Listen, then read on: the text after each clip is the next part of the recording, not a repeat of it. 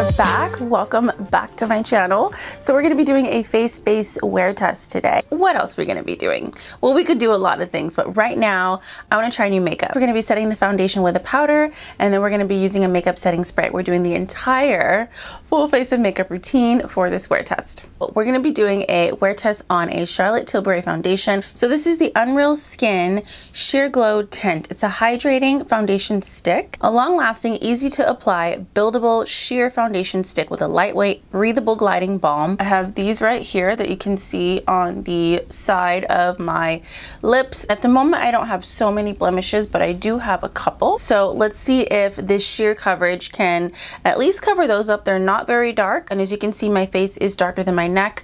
What I like to do is match my foundation to my neck. These are my handy tools I'm going to be using: primer and the makeup sponge I love. Just reading from the package, it says that this has the soft blur focus effect, long-term skincare benefits, it's hydrated, smoother looking skin, fresh radiance. That is what it promises. I use primer with mostly all my wear tests. Tried and true primer goes first.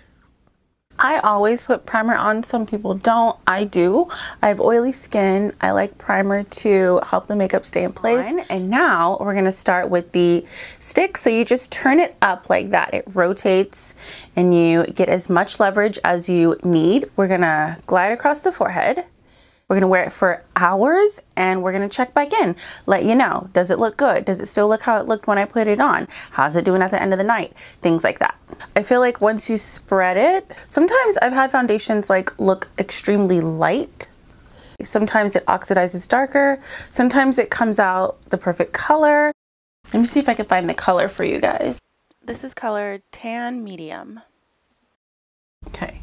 I dragged the product down to my neck and I feel like it gave me a tint. It's a sheer coverage foundation, so it's going to tint. I think everything looks really uniform because I dragged the product down to my neck. There we are. Okay, so we're gonna do the simplest makeup look. I don't have very many places to go today. Makeup girly tries to go light and easy because she doesn't actually have anywhere to go. We're gonna try to keep it light and easy.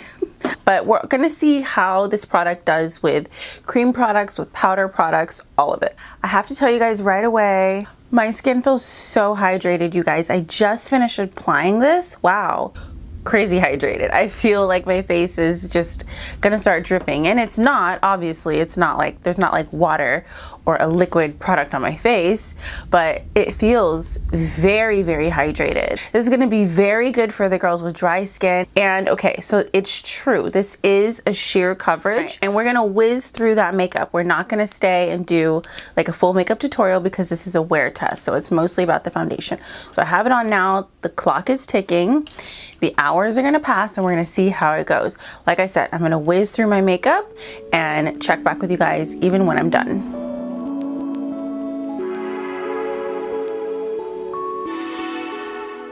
We're not done with the makeup look, so don't judge, you guys, but I do have on my cream products. I feel like it blends very well with all the cream.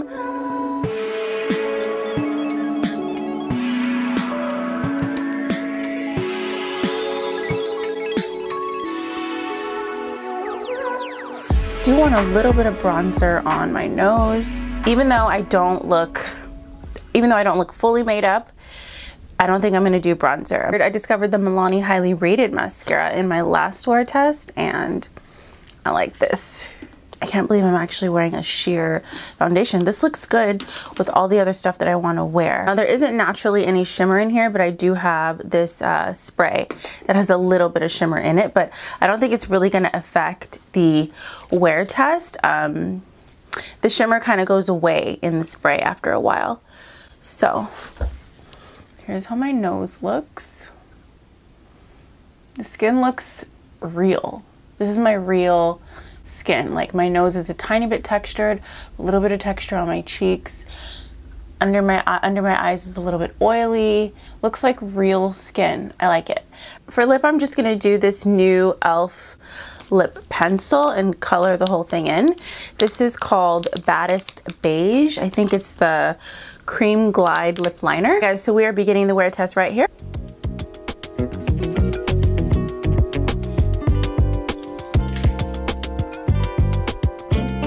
Here we are, guys, after 7 hours of wear. It is evening. You saw me eating, you saw me drinking. My eyelashes got smashed. I was holding the baby, so they got smashed. Like my brows are coming off. Okay, this is good for the light makeup wearers. My face still feels moisturized. It doesn't feel dry now. The sheer coverage didn't really settle into lines that much. Okay, it's worn away a little here. And I'm just gonna apply a little bit powder. I don't normally reapply powder throughout the day, but if you were that girly, your makeup would instantly look refreshed like this. You don't have to redo it for the evening. This is it. And your foundation looks brand new. A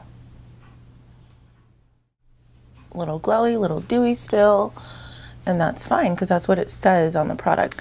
I will say the blush is gone though. I noticed that. The blush didn't stay very well with this product, but I think I tried it with another product, the same blush, and it didn't stay very well either. So don't worry that the blush is gone. It doesn't smell like anything. I don't know why I never smelled it.